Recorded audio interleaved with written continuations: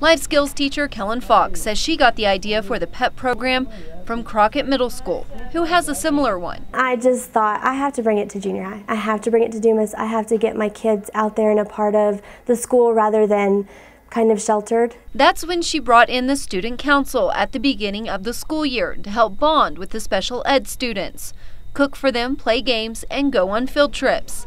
And it's one thing to have the leaders of your school working with the kids that they are around every day, but it's a different thing to have the leaders of your school working with kids that are in an environment of their own. It's good to have good communication skills and for them to be able to get out in the community and talk to people that they don't know or they're not familiar with. And kids who were really sheltered and wouldn't talk to the regular ed population, or we would just kind of form a line and walk to our classes and get there fast, and now they're actually a part of the student body, and it's amazing.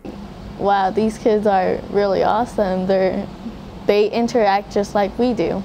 I think this program is very helpful for the other students because it shows the friendships that you can build, and you can also be a great role model for others to follow. And that's what has happened. Their peers have taken notice, and now those friendships have extended beyond the student council. I want the student body to realize that these kids are just like them. They all want friends. They all want to be a part. They want to yell for the Dumas Demons, and they want to walk in the hallway and wave at their friends, and they've got that.